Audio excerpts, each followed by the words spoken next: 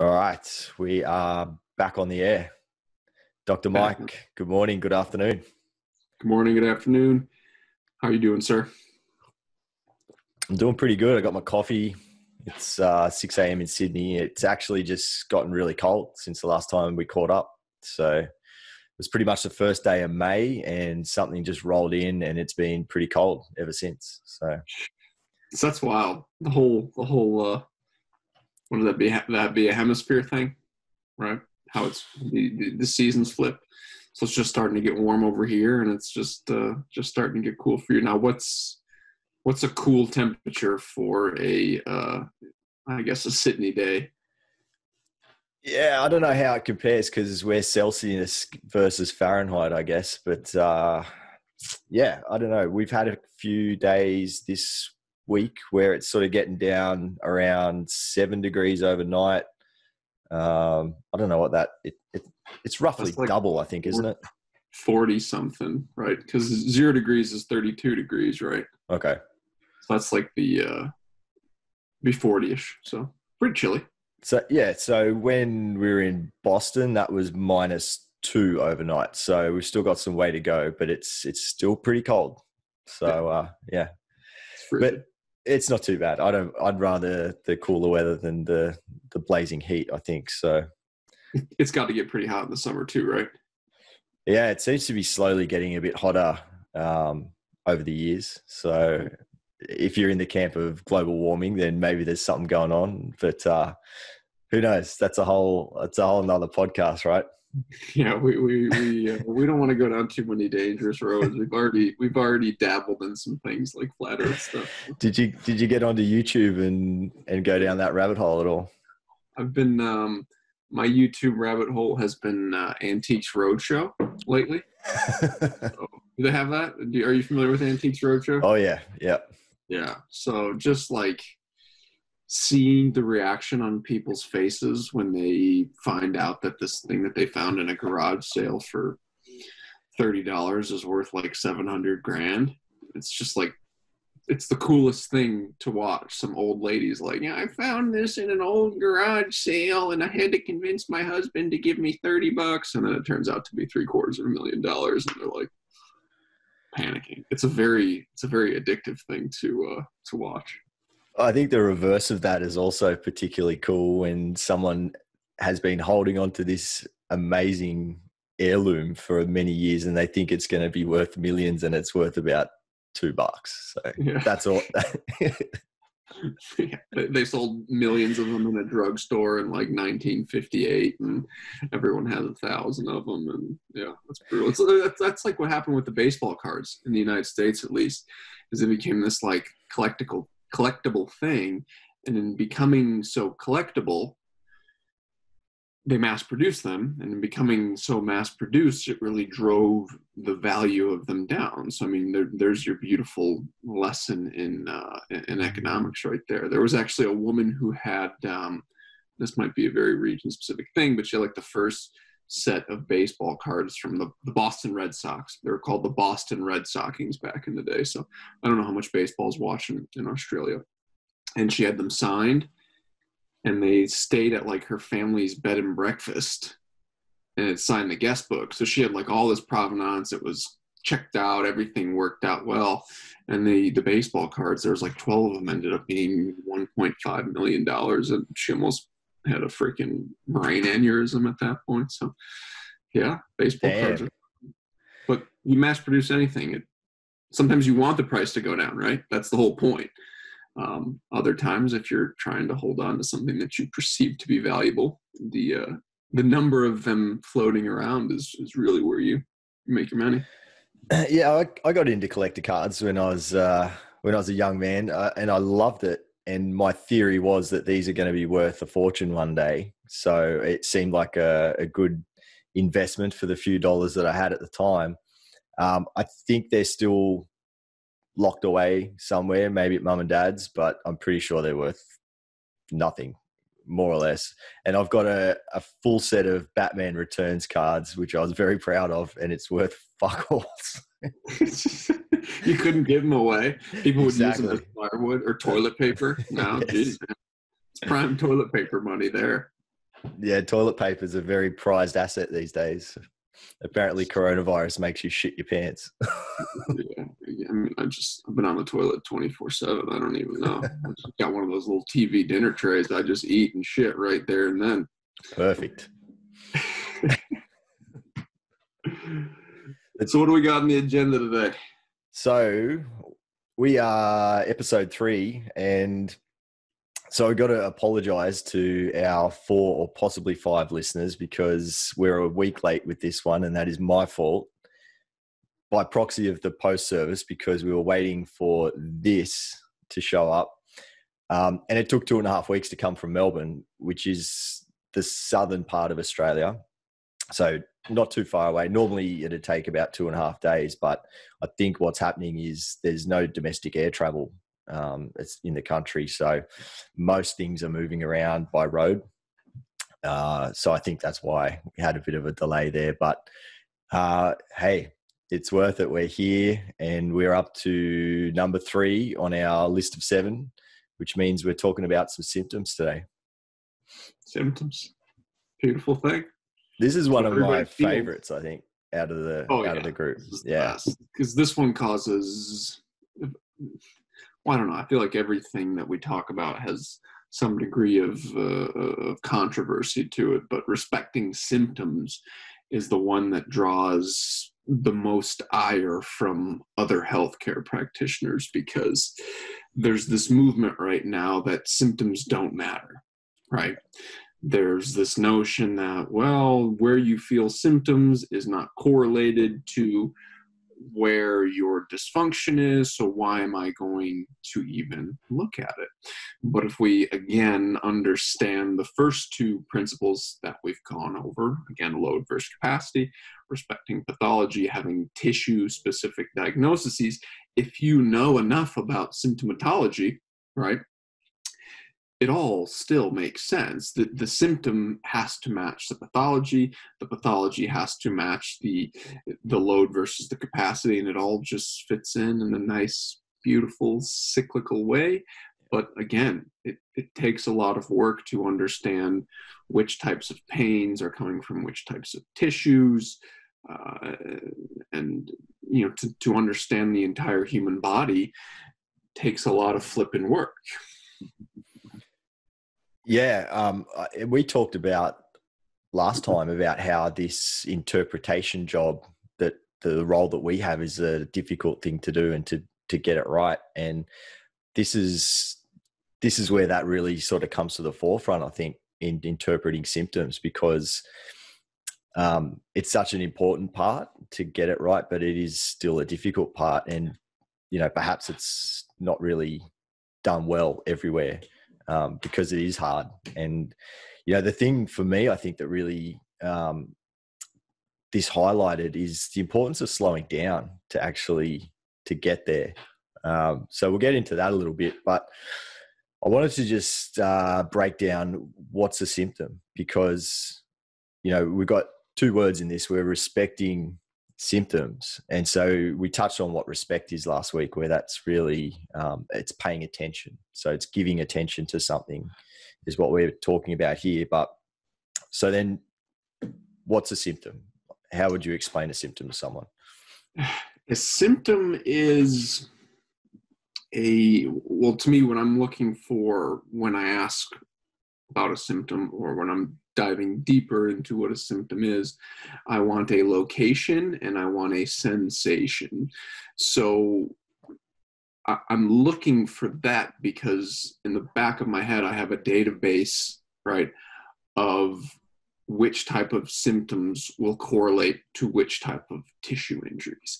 So it's a clue, right? If you're the Hardy Boys or Scooby-Doo and whatever, I don't know. I have no idea. Whatever the Australian Scooby-Doo is. Maybe I just sound ignorant. Maybe I read Hardy Boys books when I was a young man. So there you go. Good. I don't want to sound like the dumb American, but that's what a symptom is. It's a sensation and a location.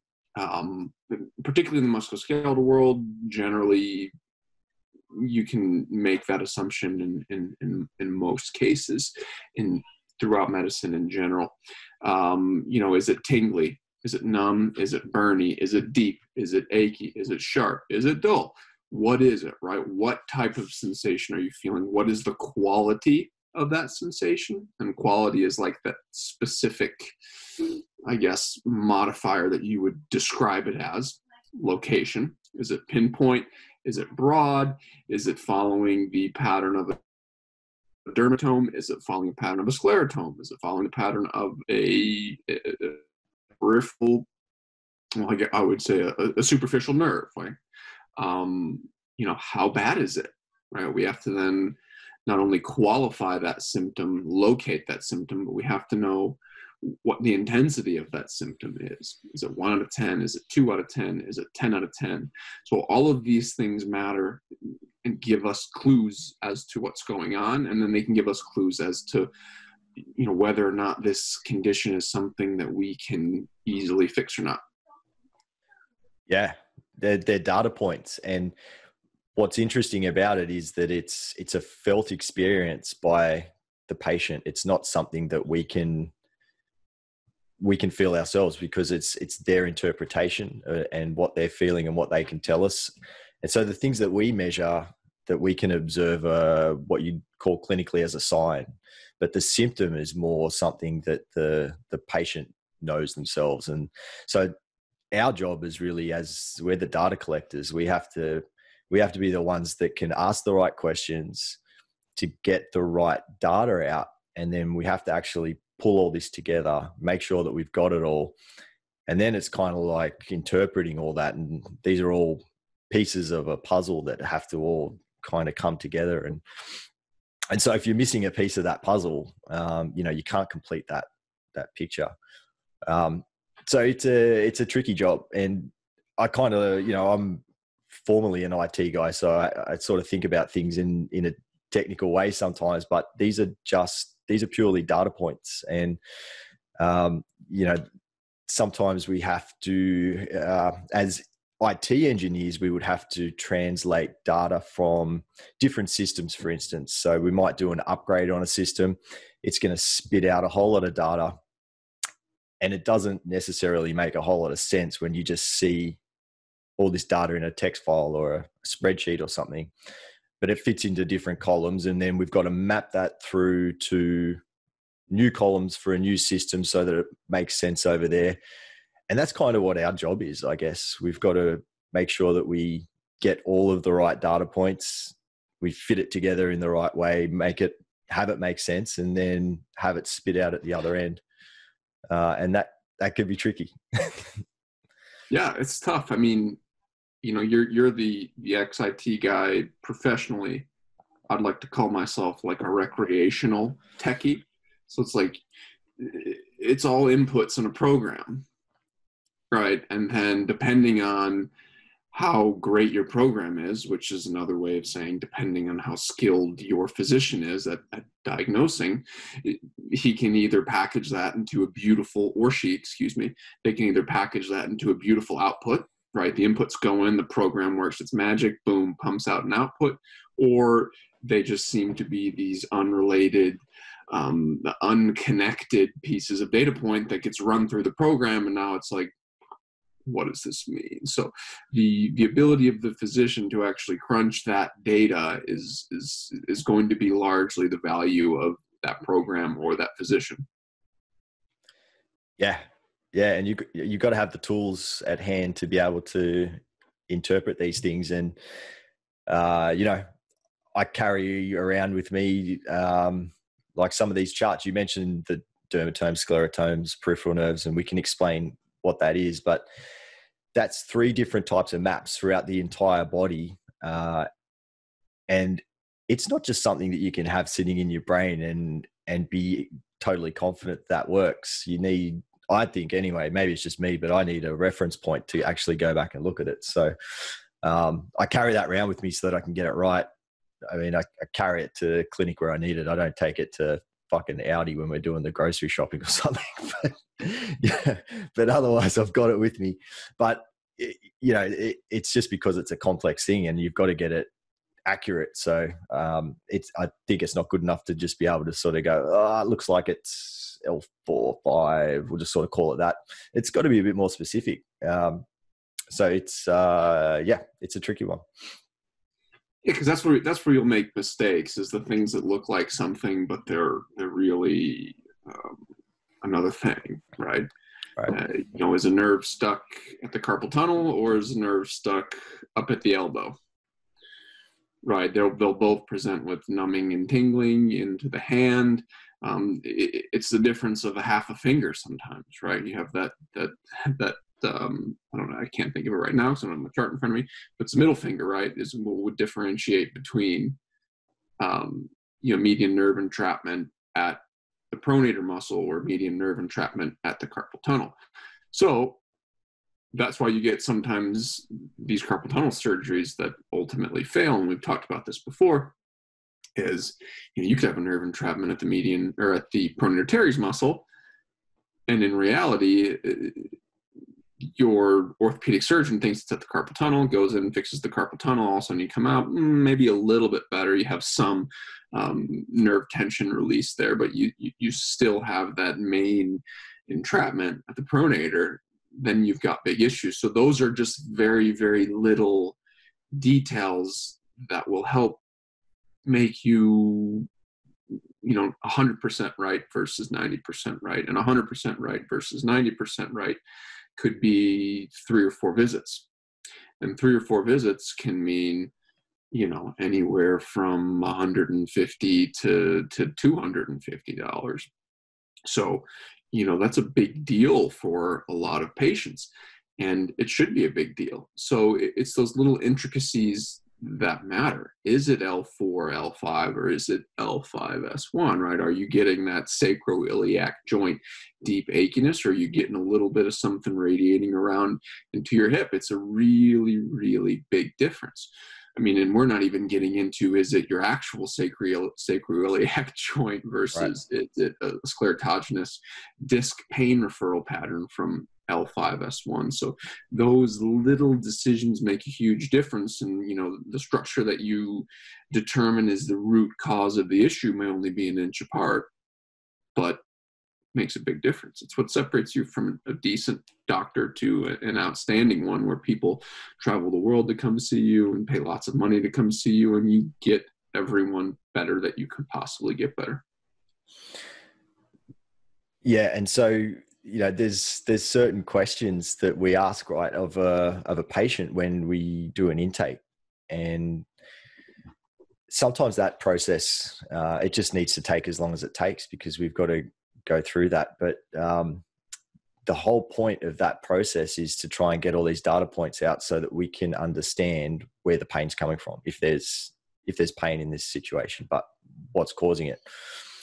So and you sort of touched on this earlier, but there's really like 3 kind of key things in terms of symptoms that we're really interested in, and there's some sub sort of brackets underneath those.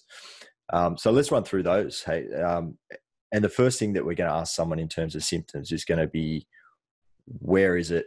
I need to know very precisely, exactly. Show me where it is, and I'm going to draw it on a map. And so if we do that and we get that and we have our little map, from there we need to actually go, right, what is precisely underneath that? What is the tissue there? So we've got local tissue that can hurt. And then we want to think about what is everything else that can refer into that remotely. So we've got 2 different things, and it's like we want to be able to actually put a finger on that area and say, I know everything that's underneath here, and these are all the tissues that can hurt. And then I've got to go away and look at some of these charts and stuff like that and think, what is everything else that can refer into there, which is an even bigger picture. So just to get that location piece is how important is that? That's really fundamental, right? But it's a big piece of work right up front. Yeah, and it has to be very specific. I mean, right side, lower back, that doesn't give me anything. That's a very elementary location. So a lot of times they'll point to it I'll have them literally stand up and point to it. I'll say, okay, if you had a paintbrush and you were to paint every cubic centimeter of pain that you're experiencing, where is it? And that gives them like this kind of very tangible understanding. It's like, okay, well, it's happening in through here, it's happening in through here, it's going up my arm, things like that. And yeah, you're right. Location can be that location specifically, or it could be a pain referral pattern. It could be a dermatome, you name it. So it's like that narrows it down a little bit, or I'd say a lot of it, but you're still far away from your answer with just the location. And there's tricks that you can then use based on the rest of your history that can kind of help further narrow it down.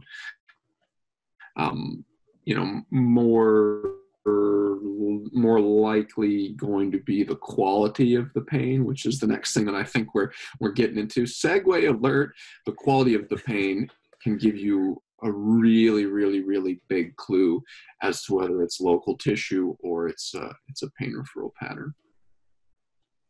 Yeah, absolutely. So a lovely segue there.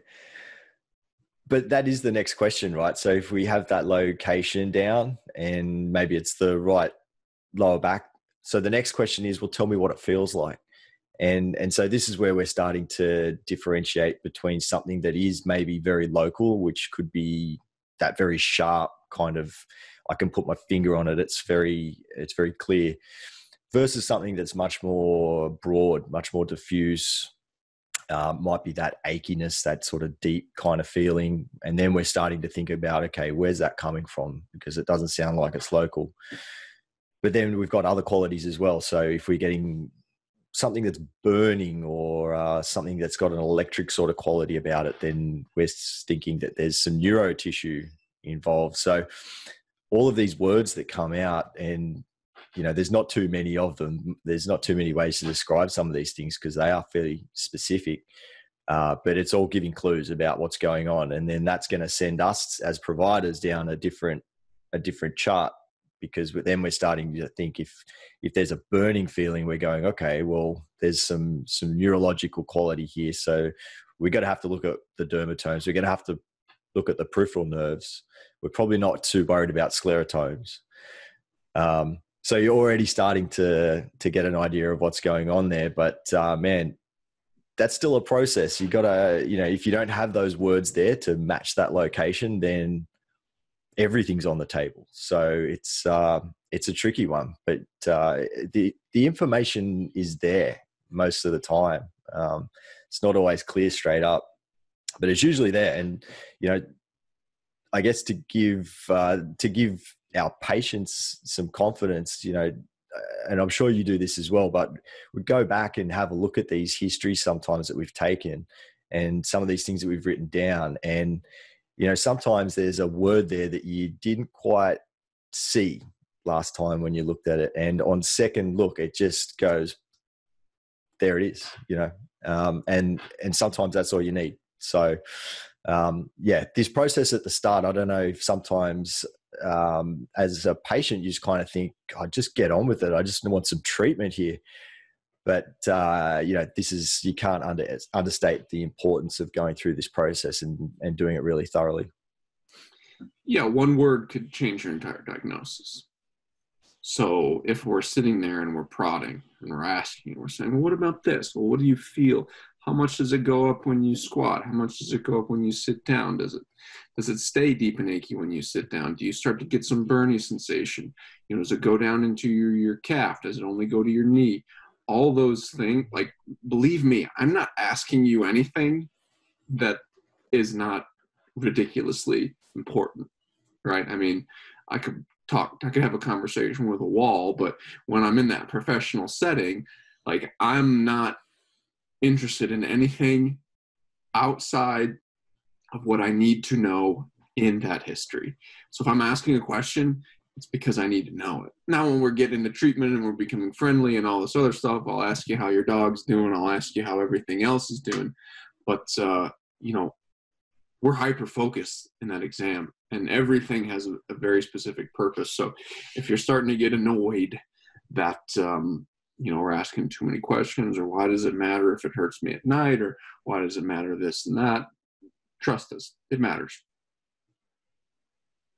Yeah, it all matters. I think I can't. It was something that I heard, I don't know, fairly recently. I can't remember, but it was just that details matter, and it does. Like just because this happened to me recently. I was looking back at a file and just looking over the data and the history and exam that I'd done, and something just jumped out, and it filled in a gap that was probably the reason why I was looking at it, because something just didn't quite fit. And so, being able to retrofit that back into what I had thought was the problem, and that made sense, that was great. That worked. But it is that the details matter. And so it's as a provider, it's a real skill. It's not like you wake up and you have this skill one day. It's something that you develop, and it's got so many facets to it because it's a human relation tool. You need to be able to make someone comfortable. You need to be able to talk to them in a way where they feel comfortable to be able to give you this information. And at the same time, as you're building that rapport with them, you're having to do all of the technical work. So actually make sure that you're processing this properly. You've understood what they just said, and then you're going to ask the right question on the back of that. Man, that could be hard. It's a skill. Yeah, and it's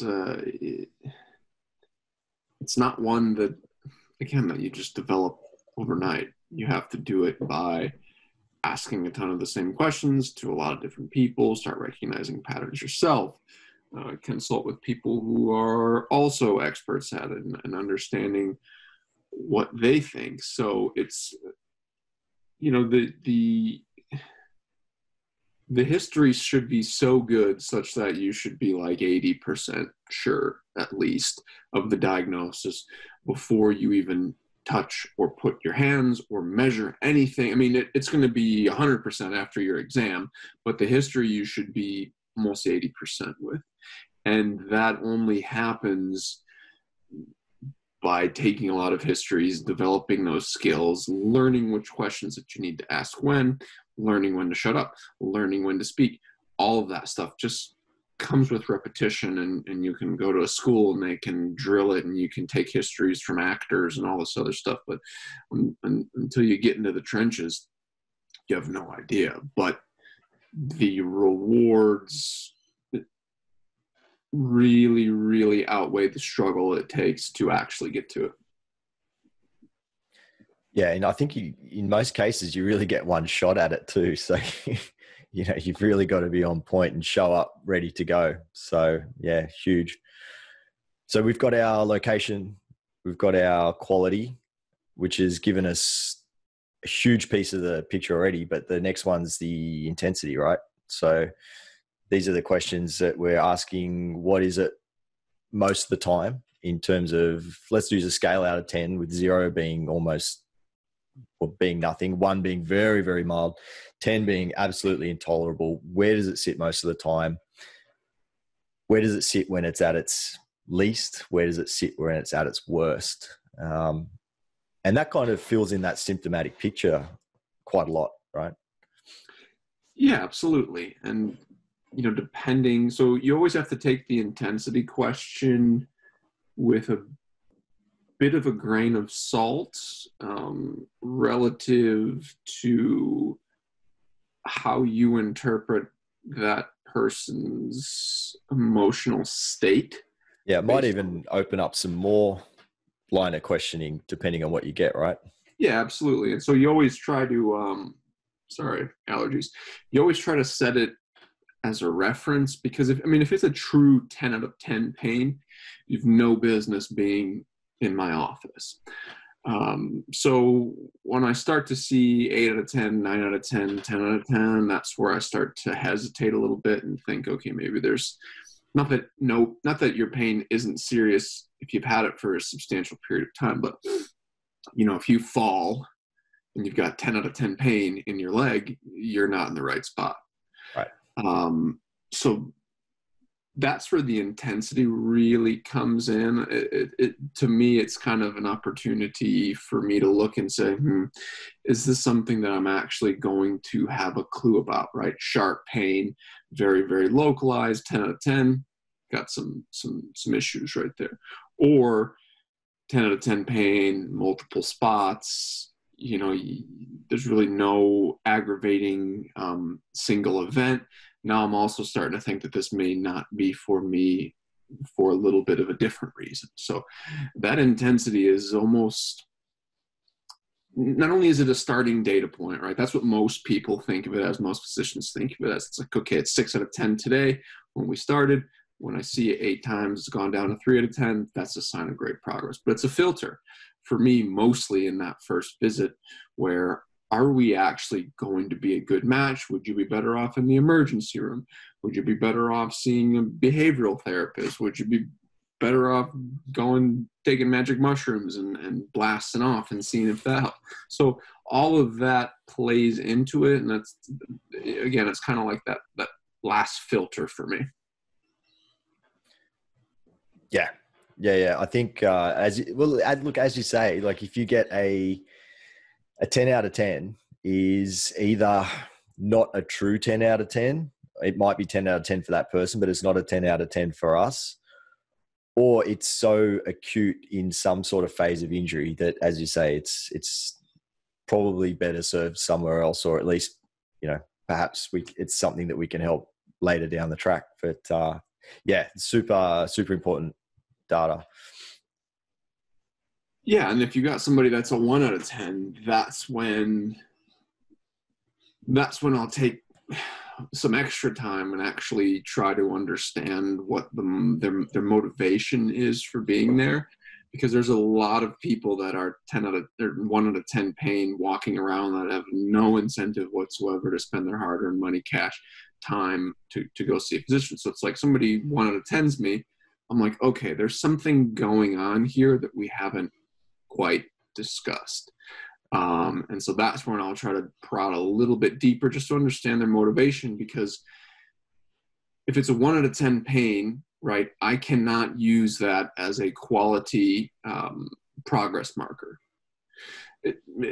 There's just not enough magnitude in that measurement or in that subjective feedback for me to say, okay, you're not going to go 1 out of 10 pain 6 visits down the road. Oh, I'm 0.73 out of 10 pain. So yeah, we've had a 27% improvement.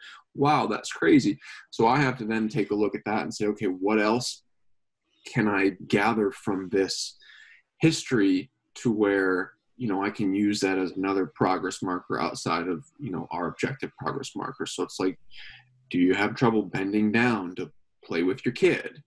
It's like, oh yeah, like that's really why I'm here, because I want to age gracefully and play with my kid and roll around on the floor, even though it doesn't cause me a ton of pain, right? So now you're like, oh shit, well, how long does it take you rolling around on the floor before you get in pain? And they're like, well, usually 4 minutes. So boom, now I've got that data point. So that's where I will start to steer in on the other extreme on the pain intensity. It's like I have to, it steers you a little bit differently.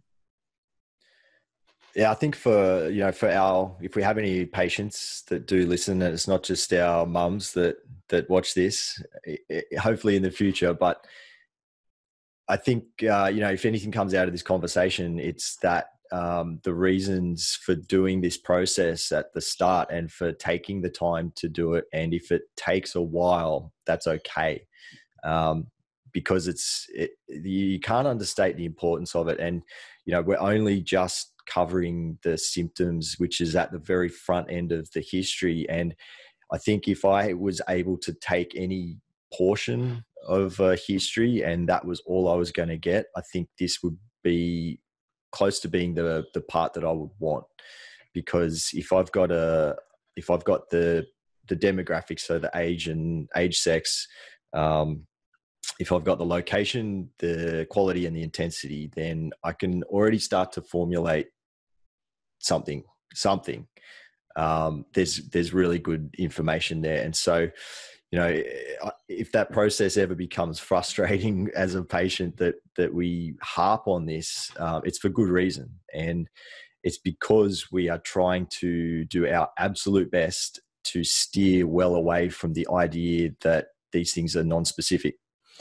And we're trying to be very specific, because there is a map to most of this stuff. And, you know, the idea that you just have non-specific mechanical low back pain and you're going to get better, and you will get better.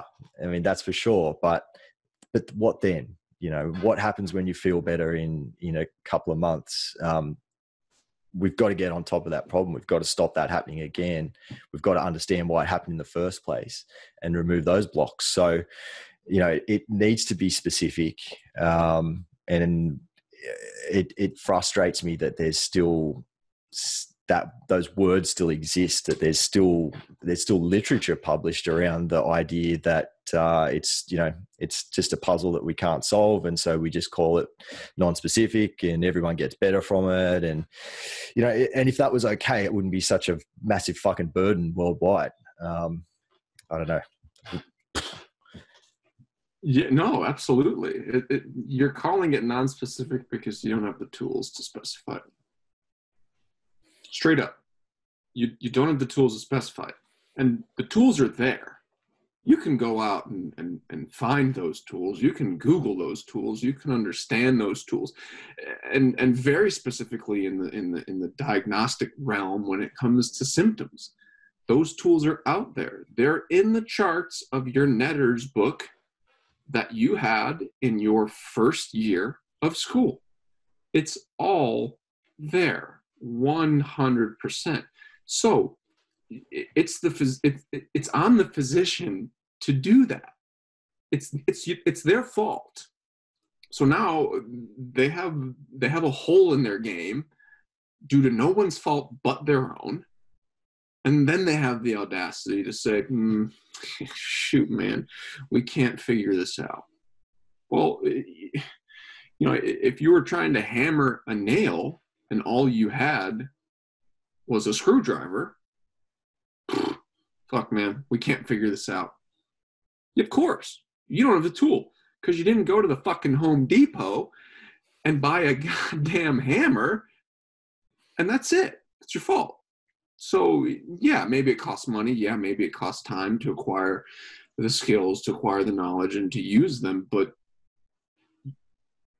you can't sit there and look your patient in the face and say, we don't know. So we're going to give you 3 sets of 10 McKinsey back extensions, and we're going to throw some heat and some stim on it. We're going to give you some core strength exercise because your core is weak, which you have no fucking metric to measure that whatsoever. We're going to stretch your hamstrings. You didn't measure their hamstring flexibility. And they're going to feel better in 7 to 10 days, not because of you, but in spite of you. And they're going to hurt again in 6 months, and you're going to do the same thing, and you're going to fix them, and it's going to happen again in 3 months, and then all of a sudden 3 months is going to turn to 6 weeks. Next thing you know, they've got surgery. So just because you tried to fucking hammer a nail with a screwdriver and you didn't want to go and get a darn hammer, you've cost somebody thousands and thousands and thousands of dollars, and their back and their body will never, ever, ever be the same because you're lazy and ignorant. How often do you think you deal with sclerotogenous pain in practice? Pretty frequently. Yeah, I think so too. Most lower back pain, when it's non-acute, I would say there's sometimes even acute lower back pain. But most lower back pain to me is sclerotogenous, right? Your disc is irritated in some way, shape, or form. You're getting sclerotogenous pain referral to very, very specific spots in your lower back. So the sclerotomes were like a day in one class in one lecture. You read my mind. And it blows my mind. Dr. Bufolco, if you're listening, thank you for being the only person at National University of Health Sciences to even discuss sclerotogenous pain referral patterns, because when I started to figure it out, everything clicked. Right, you have a disc that's compressed and irritated and sclerotogenously referring pain. You decompress that disc by inducing more range of motion and flexion, and all of a sudden your sclerotogenous pain is gone. So that blew my mind. Yeah, agreed.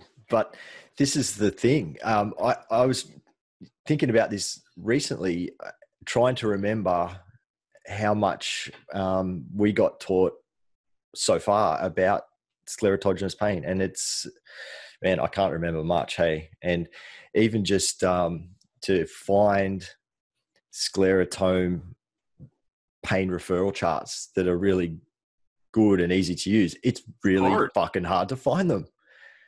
And you know, outside of ID, I'm not really, I don't see it very much, and you don't see it talked about a lot. And definitely, yeah, I couldn't find access to the ones that I've got are okay, but once you try to zoom in on them, you lose, it's all pixelated and shit. Like, you know, I'm glad I've got it, but it's not fantastic. But it's a common presentation, I think. And it's amazing because, you know, when I sort of see stuff come into the intern clinic, for instance, referred pain, I think, is on most people's radar as being nerve root related. And so if we can rule that out, or it's either that or a trigger point. And so if either of those things are gone, then okay, you know, we're good. But yeah, I think sclerotogenous referral is massive. Yeah. No. And the thing about the whole like sclerotome versus dermatome thing is, I've seen maybe a handful of dermatome pain referral patterns. And of the ones that I see, a lot of times those are surgical cases to where it's like, dude, your disc is touching a nerve root, or you've got arthritis that's blocking off a nerve root. It's going to be very, very, very difficult for me to fix that. Right? I mean, you can remove the adhesion. Sometimes you get some range motion improvements, and in those range motion improvements, you take a little pressure off the disc, take pressure off the disc, sucks the disc back in place.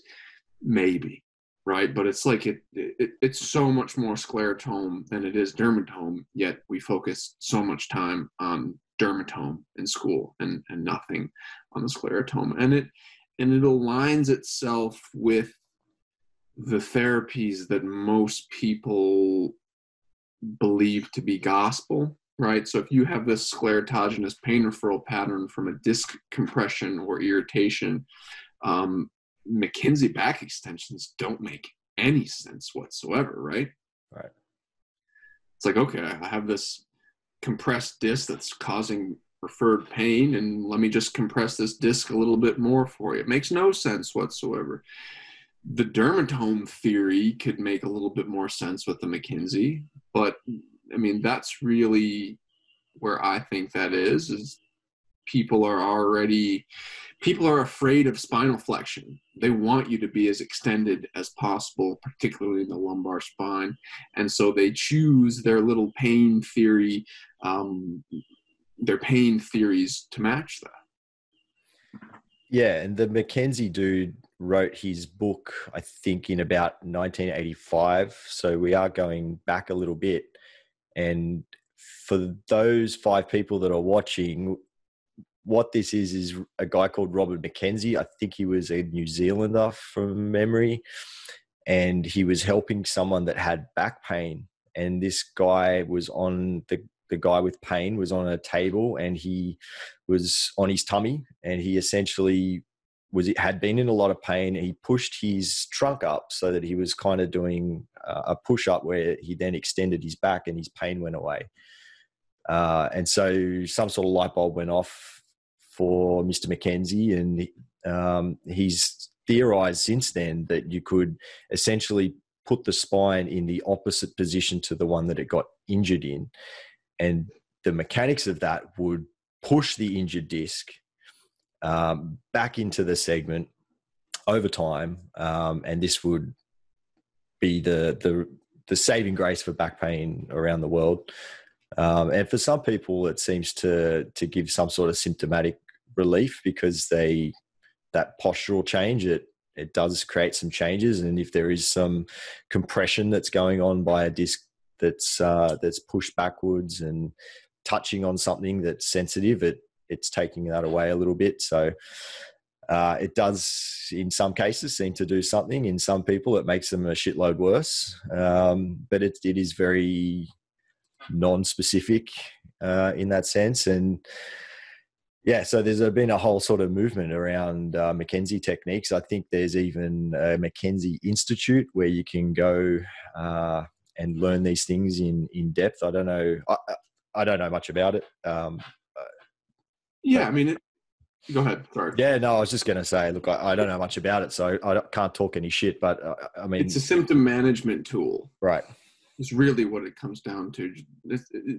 It's the same symptom. It's in the same vein as taking a Tylenol or heat or ice or interferential current. It's symptom management that doesn't really fix the issue long term. And, you know, we're getting ahead of ourselves there. And you know, if you manage symptoms and don't fix the issue long term, you're actually causing more destructive you're causing more destruction, which maybe is why, conspiracy theory alert, maybe it's why orthopedic surgeons love McKenzie so much, because you get yourself out of symptoms nicely, you get back to work, you hurt your back again, you cycle through that 6-7 times, and yeah, we tried all the conservative measures that we could possibly fathom. The only thing left for us to do is charge your insurance company $40,000 and cut into your back. Yeah, it's yes, been there, and it sucks. I'm not mincing words today. You got me fired up. I love it. But, you know, like a lot of this stuff is, we're talking about symptoms, and a lot of the stuff out there is aimed directly at symptoms. And, you know, last week I took an exam for electrophysical therapy, and you just mentioned interferential current, which was one of the things that we did. And, you know, a lot of people, for our 5 viewers, some of you might be interested in TENS. You may have heard of that before, which is essentially whacking an electropad on an area, and it buzzes and it twitches and feels a little bit better. But it's just like taking a Nurofen for your muscle or something. Like, it's, you know, we're just talking about symptoms and symptomatic relief, and you take that thing off and then shit, it hurts again. And, you know, that's where a lot of this stuff comes in. And so in those cases, and in being prescribed those interventions, the symptoms don't really matter. Like, the details in the symptoms don't matter. And so all the things that we've just spent the last half hour talking about in terms of the depth of the location information and you know, the quality of it and all of these things, it just doesn't really matter, because you're just going to go after the lowest hanging fruit and see what happens. Yeah, I mean,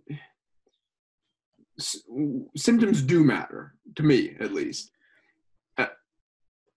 only in a sense that it gives us a data point to direct to where the injured tissue is. So again, you can have a set of symptoms, not care what's causing those set of symptoms, and just fix those symptoms, and you'll have those symptoms come back again in 2 weeks. Or you can understand that those symptoms are a function of a specific tissue, correlate that specific tissue with your functional exam, with your actual exam, find out what's going on, and tack it. So, you know, again, we love covering up symptoms in this medical model, period, throughout the world. So if you have diabetes, right, we've used this example a couple of times, you know, if you, sorry, my mother-in-law just screamed. So if you have diabetes, metformin is your symptom manager. Correct. So it's going to go in there. It's going to fix your blood sugar levels. Everything's going to be great, but you could still be very unhealthy and overweight, right? So the true intervention for diabetes, and won't specify in type 2 because, maybe the 6 people watching right now, somebody's got type 1 diabetes and they're going to give us a 1-star review. But the real management, the real cause of diabetes is an imbalance in the amount of sugar that you're consuming versus the amount of sugar that you can consume, largely based on your body fat and diet and things like that. So, you take the blood test and you see that your blood sugars are high. That's your symptom, right? You have 2 options in order to actually fix that symptom. You can go and attack the root cause, which is being heavy, poor diet, poor sleep, underactivity, or you can just try to cover up that symptom, metformin. Same thing in musculoskeletal world. You can have back pain at your sacroiliac joint. Somebody can either approach it from a symptomatic standpoint, treatment, and say, okay, I'm going to throw a TENS unit, heat, ice, blast you up. We're going to put some KT tape. I'm going to give you this Theragun to take home, or here's some band stretches. Or I can say, I'm going to improve the actual flexion of your L5, S1 vertebral complex, take off some of that pressure on that actual disc, and now I've fixed the function. And in fixing that function, I've consequently eliminated your symptoms. And you're not going to get it again. So that's really the 2 main approaches that you can take to fixing anything from a medical standpoint. Manage symptoms, you can attack root causes. Everybody likes to claim that they're attacking root causes, but very few people actually do. Because again, it's flipping hard to find the root cause, and it's flipping hard to fix then that root cause. And it's much easier for me to bill your insurance company $22 for heat, stim, and an adjustment than it is to sit here and say, I'm operating outside of the medical insurance model, and I'm going to do this my way because I know my way's right, because I've worked my ass off to understand things. So how's that? You've got the easier path versus the more difficult yet more rewarding path. Yeah, and all of those things that you listed off in terms of the tape and the Theraguns and, all the stim and all those things, that is like right now. That is what is common right now. And, I don't want to go on too much of a rant. I think I've already done that a bit today, but that's kind of what is, you go on social media, that's kind of what is cool right now. Like you get some fucking model with big titties and she's holding Theraguns everywhere and people are buying that shit. Like, why? I need to get some big titties. I mean, it sounds good, right? Maybe that's episode 4. I'll do manual adhesion release just like this. Release adhesion, and all of a sudden make soft tissue great again. Yeah. Everybody will be lining up to come to my office, just massive double Ds. But this is the problem, right? It's the stuff that is put out there, and it appears to be that this is what you do, and it's just crap. And like, if you dig into there is some studies on this stuff, and it doesn't do much. Maybe there's a little psychological boost from having some K-tape all over you before you go and do a CrossFit workout. But, man, I'm sure you've tried that shit. I have, definitely. And it, it doesn't really help. Yeah. And the fact of the matter is there's a lot of sheep out there. And folks who understand that there are a lot of sheep out there are more likely to become wolves. And whether you think that an Instagram page that shows Theraguns with big titties is a wolf or not, it is a wolf. And it's very much preying on people, selling them hopes and dreams. That's clearly been shown through research to not be true. So you and I, and really when it comes down to it, the purpose of this podcast is to try and be sheepdog and say, listen, these are the things that unequivocally work. This is how you approach a musculoskeletal condition from an ethical, from an academic, and from a practical standpoint. And this is what you should expect from our results. This is what you should expect. This is how you differentiate between a wolf and not a wolf. And that's really what it comes down to.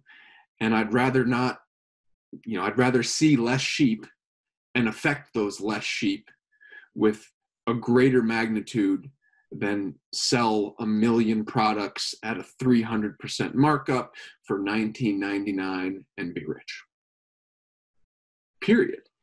And the only reason I'm talking to you is because I know you agree with me, right? The only reason why we associate ourselves with people and ideas is because we know that they agree with us. The whole principle of the system is that we're aiming to be a beacon of light.